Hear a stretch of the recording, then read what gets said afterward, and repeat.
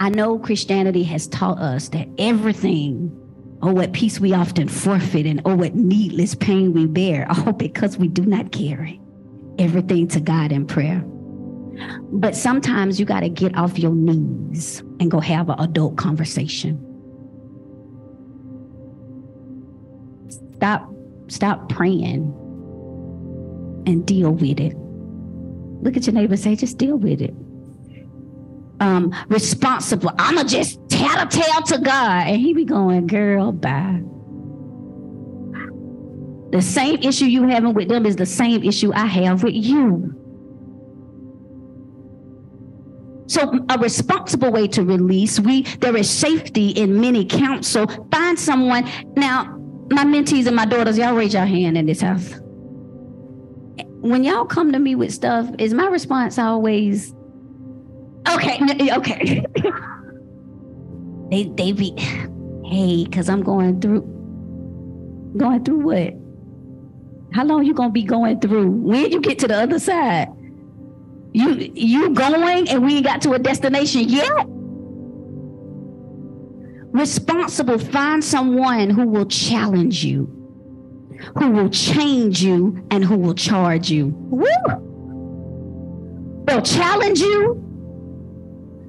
They will change you. And what was number 3?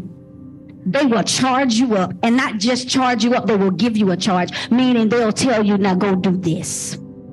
Now go fix your face. Now go cry and then get it together.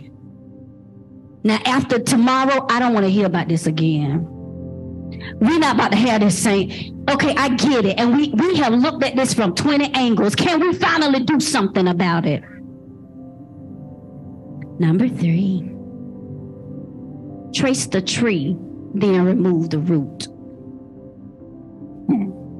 Y'all want to trace every tree but the right one.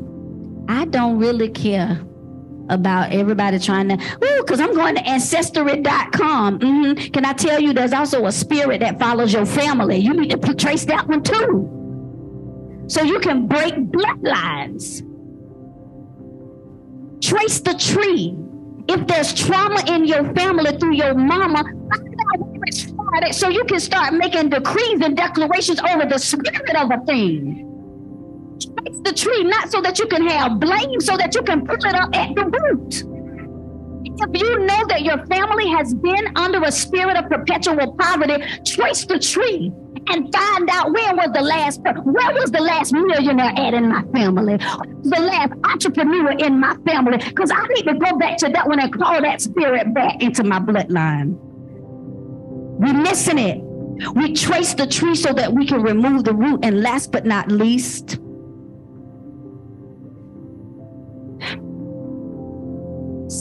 and those that know me know I've taught this, stop giving access without instructions. Last but not least, how do you reinforce your rational? Stop giving access without instructions. You got to start putting a plan together. I taught this, if you guys watched the 22 things to leave in 2022, the number one thing I said to leave is a lack of a personal constitution. I don't know how to treat you. That's your job to teach me. And so you guys give people access to you, but you don't give them instructions. I have to say, this is how you talk to me.